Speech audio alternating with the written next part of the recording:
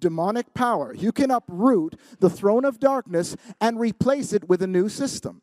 See, the problem that we've had, and especially we see this in Canada, is we're so good at praying, we're so good at dealing with the strong man, that if we do have enough prayer that pulls down the strong man, then we celebrate that we prayed. The problem is, now a throne has been displaced. We need to now go in and replace it with a new system, a new mandate, a presence. But we sit down in our churches and celebrate that we prayed, and guess what happens with the strong man? The strong man returns 7 times. And the next generation is worse than the previous generation because we have prayed about it, but we haven't gone in tangibly in our tangible bodies strategically and began a process of occupation.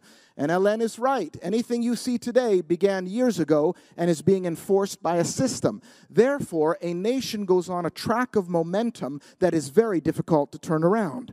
And so we gather and pray and we say, okay, we've prayed. Why didn't it turn around yet? I'm sorry, but you have years of a momentum going there. Now we've got a lot to deal with in prayer and even more to deal with strategically. Anything less than changing the systems, getting involved in the systems, occupying territory, we remain in a place of prayer, which is good. We remain in a place of the prophetic. Prophetic is also good. And we remain in a place of evangelism.